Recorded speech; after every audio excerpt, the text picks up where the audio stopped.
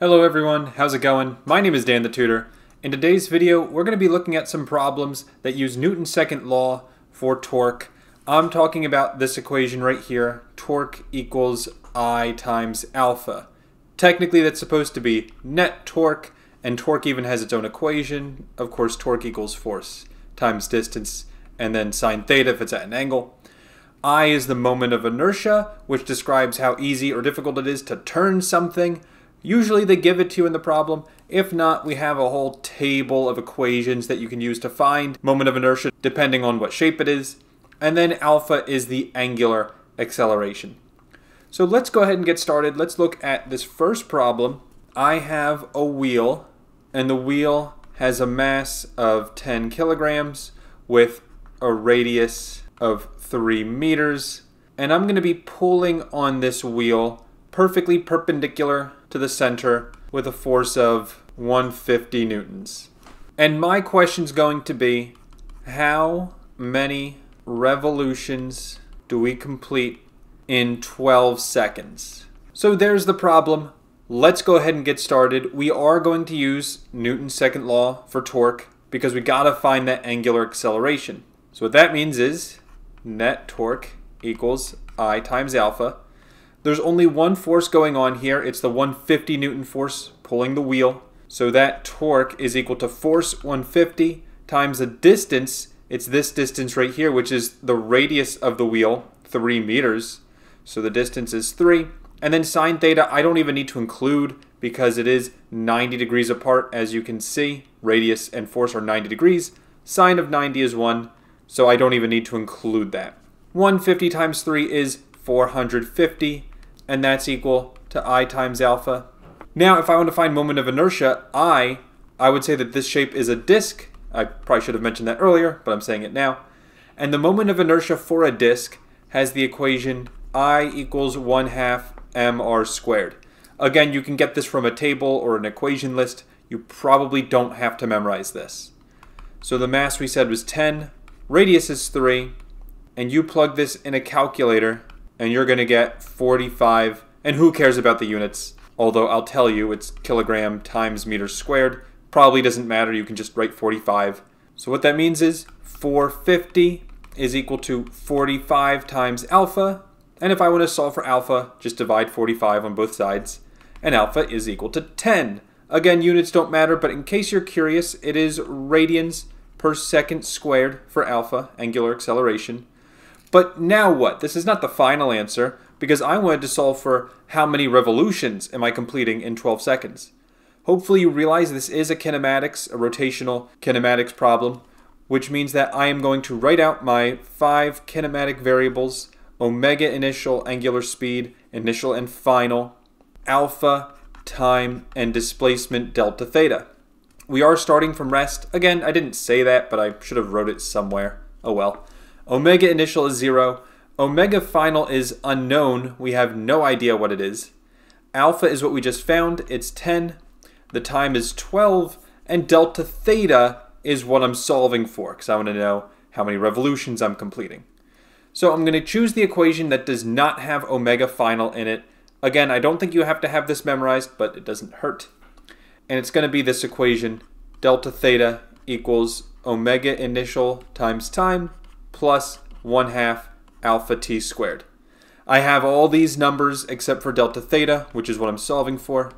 So omega initials 0, time is 12, plus 1/2 times alpha 10 times time 12 squared. Plug this in a calculator and you'll get 720. Be very careful, this is not the final answer because this is just 720 radians, not revolutions. If I want to convert to revolutions, I got to multiply by the conversion factor. Denominator, 2 pi radians. Numerator, 1 revolution or rotation. That allows radians to cancel out. So really, I'm just dividing my answer by 2 pi. And I'll get an answer of 114.6, and that's revolutions. Sometimes it asks for complete revolutions. If that were the case, I would just say 114. But since it didn't say complete revolutions, I'm fine with this answer. So that's it for the first one. If you have any questions, please post them in the comments below. I've got one more that I want to look at today, and this one will be harder. Let's say I'm hanging up a bar against the side of a wall, and I put a nail through it so that it's allowed to rotate this way and that way. Now, as you can figure out, if nothing is touching this board, then the bar is just going to fall this way because of gravity. And then it will be in the lower position like this. So my question is, at this point in time, when it is released, I would like you to find the angular acceleration of this board. Keep in mind, I do have a mass for this board. It is 3 kilograms, and the length is going to be 80 centimeters, which honestly I should just convert to meters immediately, which is 0.8 meters. And so now the question is, I want to find alpha. To do that, I need to think of the forces acting on this bar. The only force acting on it is gravity, and you have 3 options here. Gravity either points here at the center, it points here in the middle, or it points here at the end. And the location does matter. Which one do you think? You can pause the video, try and guess. And the solution is, it is the middle one. And the reason why it's the middle one is because of center of gravity. The force of gravity always acts on an object's center of gravity, meaning the middle of the object. So Fg goes in the middle. The reason why that's important is because when I'm calculating torque equals force times distance times sine theta, the force is Fg, so mass times gravity, times distance times sine theta, and now I can plug in some numbers here.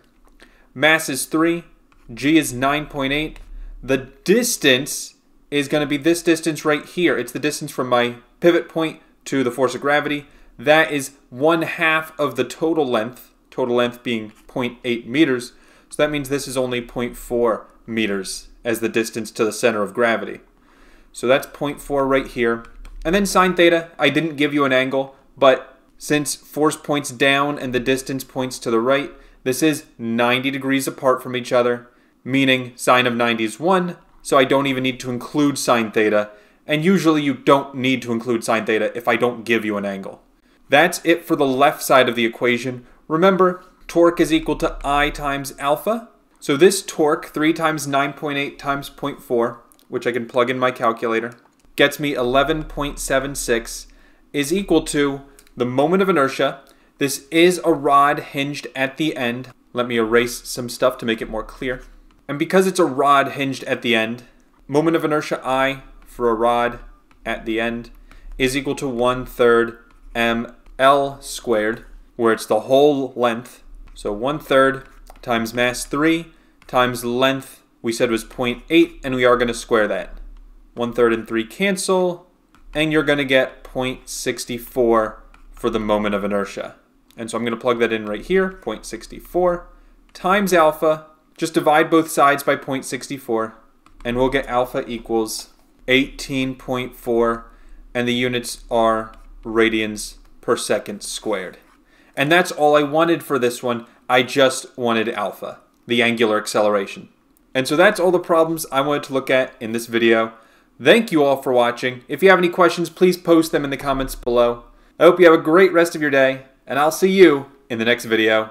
Take care, and bye-bye.